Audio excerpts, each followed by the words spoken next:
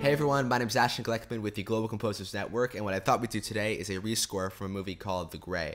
And this movie is all about a group of people who get stuck in the middle of the Alaskan wilderness after the plane crashes, and they're hunted down by a huge pack of very angry and hungry wolves. And Liam Neeson is the main actor in the film, but the film is essentially really about survival, what humans will do in order to stay alive. And this is a very intense scene at the ending of the movie, because one of the main characters that we've been following throughout the movie that's been very split off from the rest of the group, but still a prominent character, is finally giving up on that survival, that sense of survival. And so he's sitting down here, and the two other main characters are sort of they're trying to get him to keep moving on, keep going, and trying to survive. But he's just sort of given up. He's walked dozens of miles. He's very, very injured, and he's just sort of done. And so we need to write a piece of music that sort of highlights that sense of loneliness and that sense of giving up. All right, so I've put the timer on 20, and I've pulled up just a simple patch from Spitfire Chamber Evolutions, and this is just the randomized sort of subtle setting, and so let's just go ahead and begin.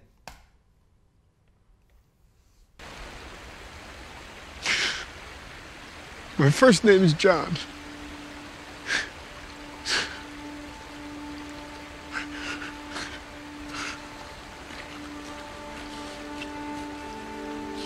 My first name is Pete. Pete. You look like a Pete.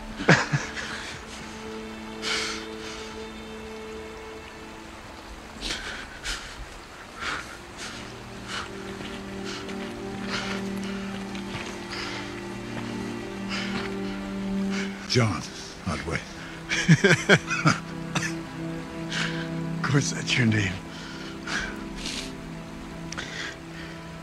Thank you, John. Thank you. Thank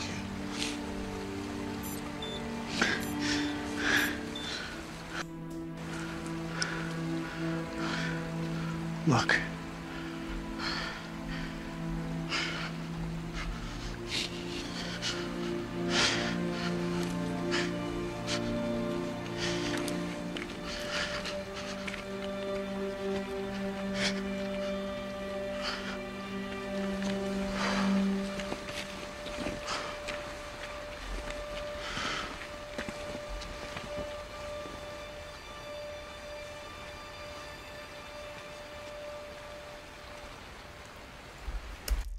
All right, now let's just go ahead and add a sort of flautando thing.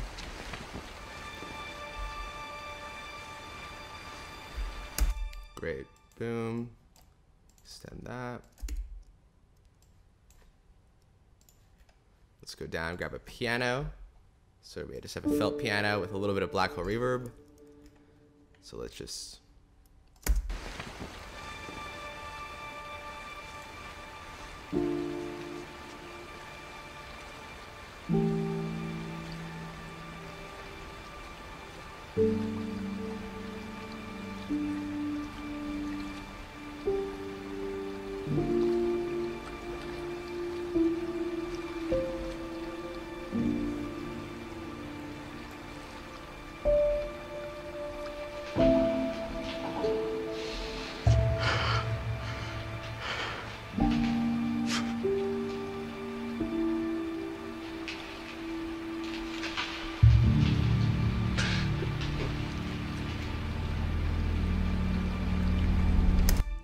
perfect.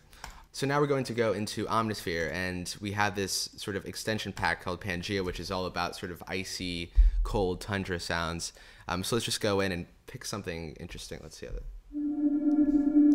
that's quite good. You could tell that just by listening to it, it has some crazy EQ stuff going on there. So let's just correct that really quick.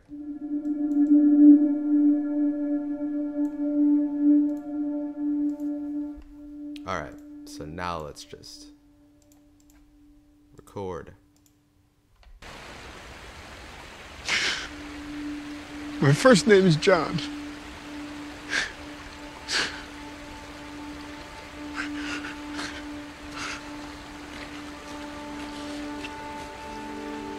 My first name is Pete. Pete. And we'll just extend that all the way to our piano line. So right there to bar 47. Okay, and towards the ending of it, I think we still have the sustain on, so we'll have to turn that off if we don't want it to just keep playing for eternity. And towards the ending there, let's just go ahead and add just sort of like a fade out automation. So we'll just, oops.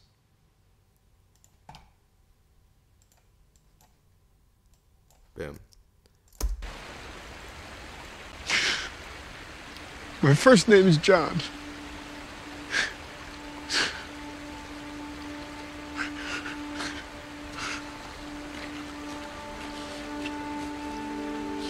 My first name is Pete. Pete. You look like a Pete.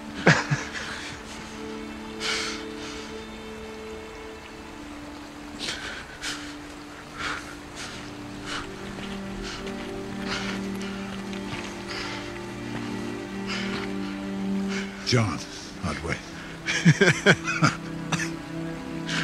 Of course, that's your name. Thank you, John. Thank you. Thank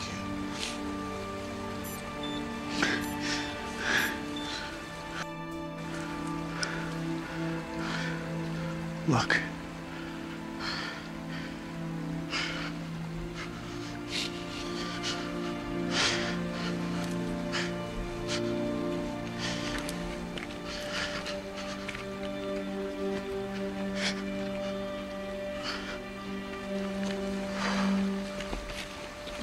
So now I just want to find a hit for the ending of the scene, and I want it to really be not only about the ending of the scene, but about the ending of his, search for survival. And it's this very sort of, so something big and airy, and so let's just go ahead and layer that right over that last piano line.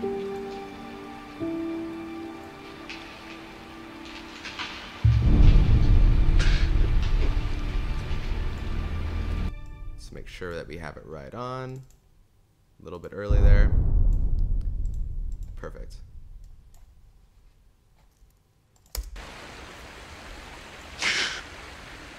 My first name is John.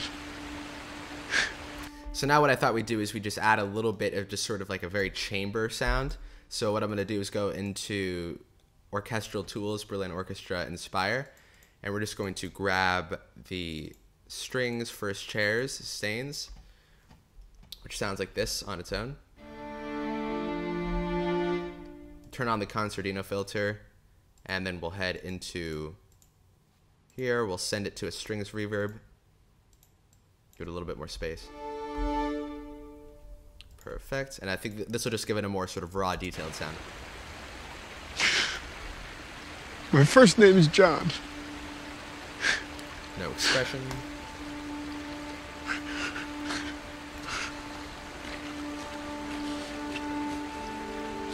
My first name is Pete. Pete. You look like a Pete.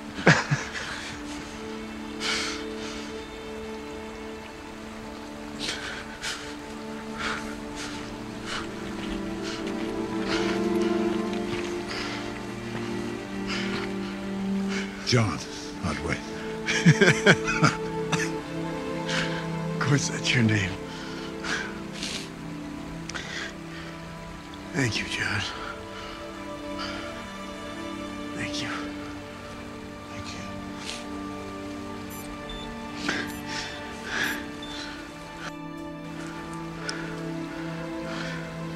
you. Look.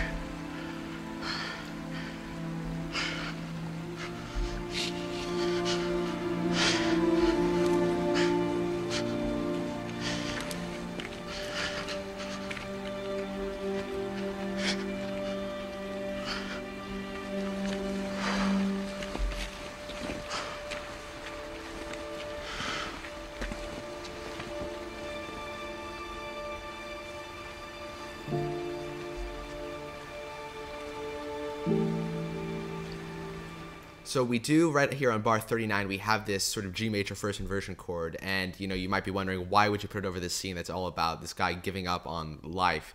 And the reason is because right here, starting I think on 34, yeah, he gives him this watch, which is essentially a beacon. So it's him saying, you can survive, you can do this. And so we needed some type of musical element to represent that sense of hope. So let's just go down and we'll add just a few more sort of pads just to give it a little bit more movement. But so far harmonically it's working pretty well. And I think there was one thing that I just wanted to fix in terms of the first chairs. And I think there was one part where I was a little bit late. My first name is Pete. Pete. You look like a Pete.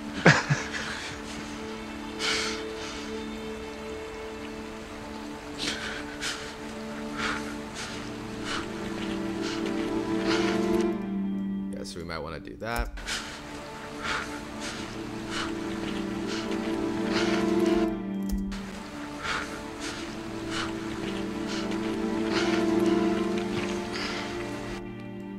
And we, of course, obviously are doing this freely, so with no click or anything.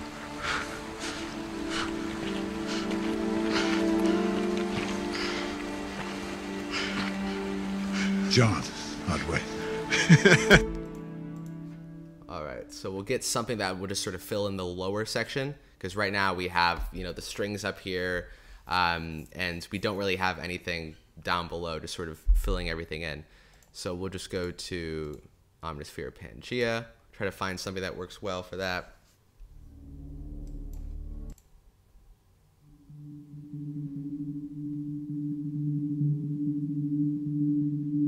That's sort of cool. Let's add a little bit of that. My first name is John.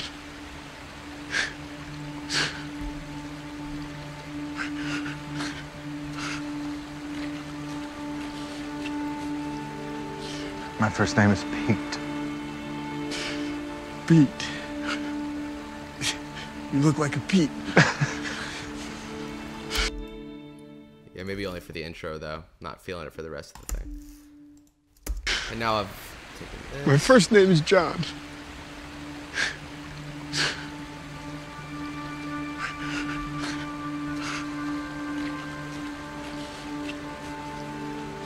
My first name is Pete. Pete. You look like a Pete.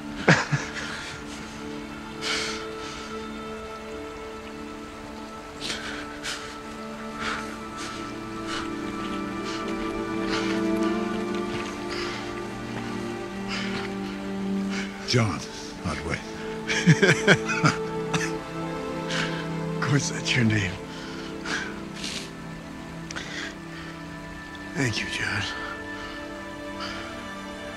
Thank you. Thank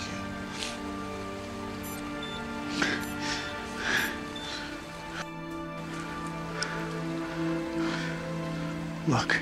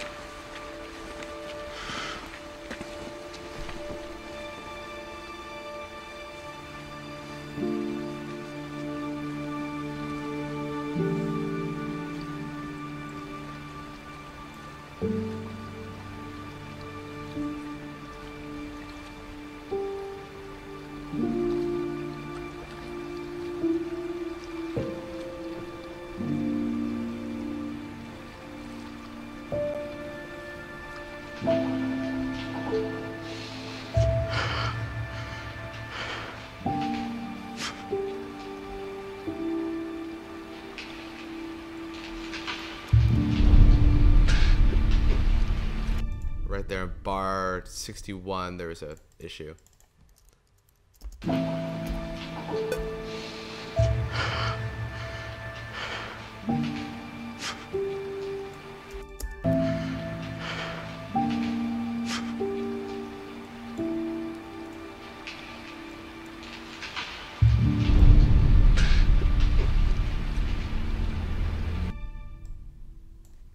think there's still somewhat of a...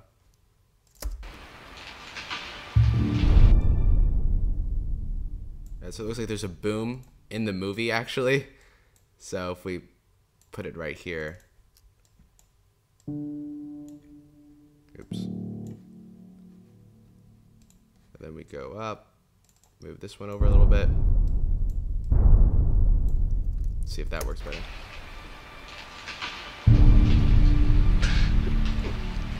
Perfect.